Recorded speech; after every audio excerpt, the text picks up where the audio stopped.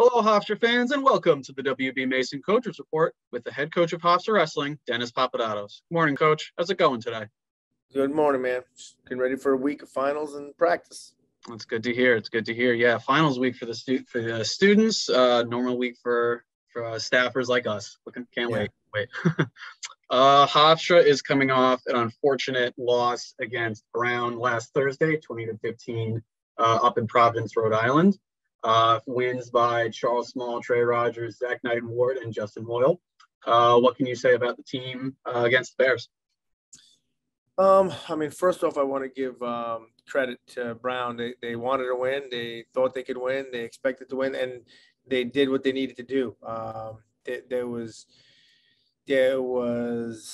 7 matches. The 7 before, there was matches I don't think they thought they could win, and they didn't. And, there was a couple matches they thought they were favored in, and they, kind of pulled those out. And I never thought in a million years they can win 57, 65, and 74 against us. At the very least, I thought on a really, really bad day we'll lose 2.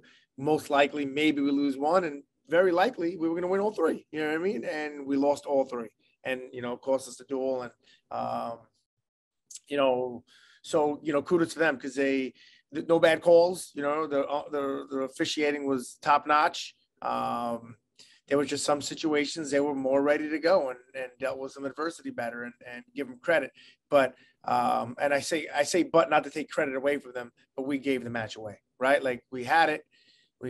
All we had to do is do what we needed to do, and we would have won. And we got to make those adjustments. Some guys got to be more disciplined with their weight, and it caught up to them, and it caught up to us because of it.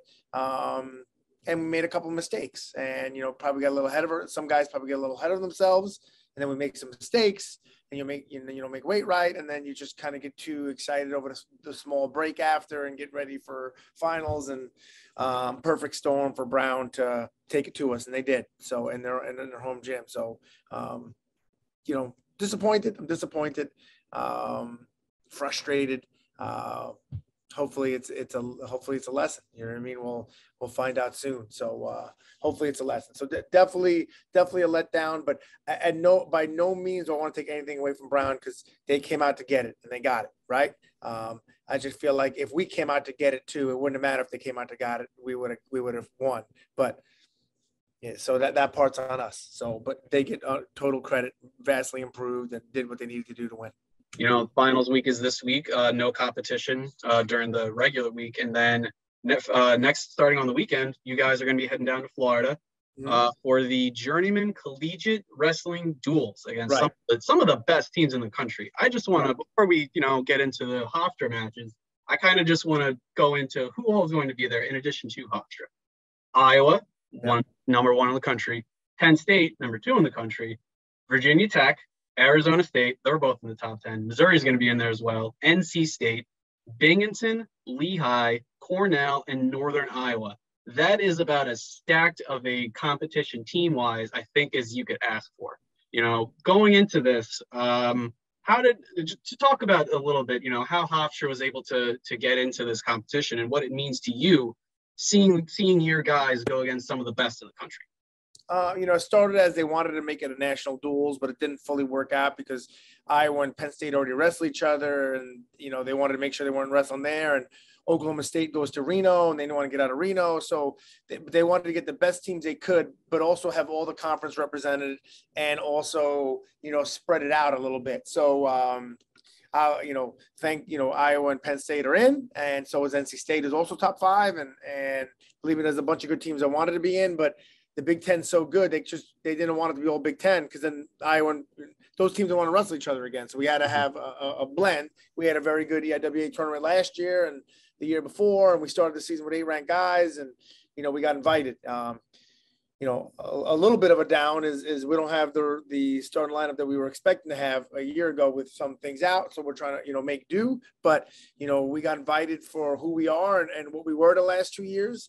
To go compete with those teams. And I put it on the schedule for, there are a lot of reasons. There's profit sharing options there, being involved over there, people seeing our logo and the chance of running into high RPI guys. Right. So, we go to Midlands, we go to Vegas, you're likely going to run into an RPI guy, but you might not. You may get upset, or you wrestle somebody, you make the quarters, and now we're running. You're guaranteed to wrestle the RPI guy because we're scheduled with Arizona State and Virginia Tech right off the bat, and I believe both of them have all their 10 guys ranked. You know what I mean? So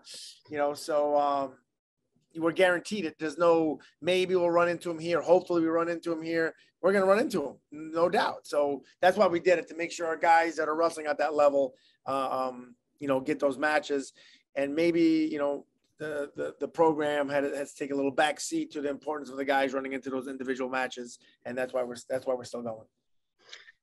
I just can't get over, the amount of teams that are going to be in this one arena for this due date event. Right. And, it's like you said, they're going to run into these guys eventually. Might as well get it done now and just, get their licks in on some of those really, really good guys. Cause I know Arizona State, one of your opponents, your second opponent on the second day, Trey wrestled against Cordell Norfleet at the NCAA championships last year and wasn't, the result didn't go his way, but it's, this is a nice little rematch for Trey, just as an example of some of the guys that, we're going to be wrestling against.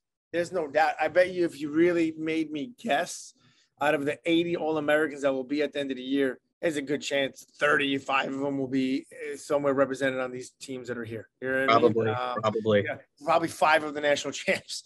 So it's as packed and loaded of a weekend of high quality wrestling as can possibly be. And we're one of the 12 teams that are involved in it. So we're gonna get ready and we're gonna go. So now we got your first opponent on Monday, Virginia Tech. The Hokies, they're a top 10 team. They're one of the top teams in the ACC. And then the second team following that one will be Arizona State, another top 10 team. Sun Devils, they're really strong out in the Pac-12. Both teams have, like you said, ranked guys all over the roster. What can you say, about the Hokies and the Sun Devils going into this competition?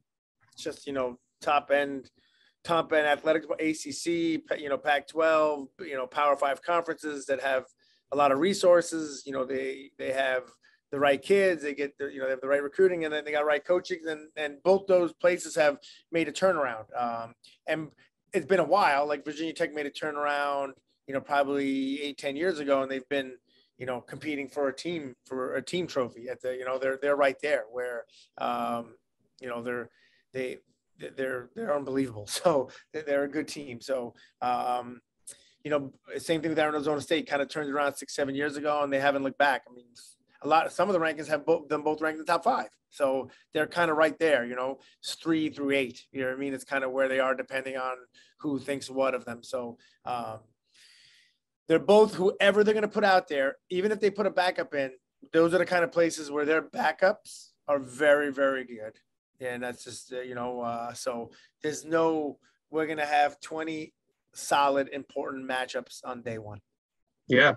Yeah. Like you said, it's a lot like a Rutgers situation, a Wisconsin situation where yes, even if their starter's not going, the backup is just as good. And then Tuesday, depending on how Hofstra does, they will wrestle one of Penn State, Cornell, or Northern Iowa. Right. Time hasn't been decided yet. Right. But, how do you prepare for a team match on the second day where you may not know who you're going to be wrestling with?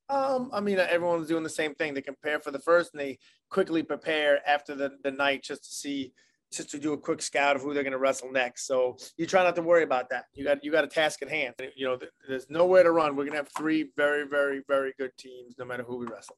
Absolutely. And, and you said at the beginning of the year, you put this on the schedule to challenge the guys, and what better challenge than, got kids from Arizona State, Virginia Tech, and potentially 3 other nationally top 25 teams. Right. This match and every match at the Journeyman Collegiate Wrestling Duels will be available on Rockfin, ROKFIN.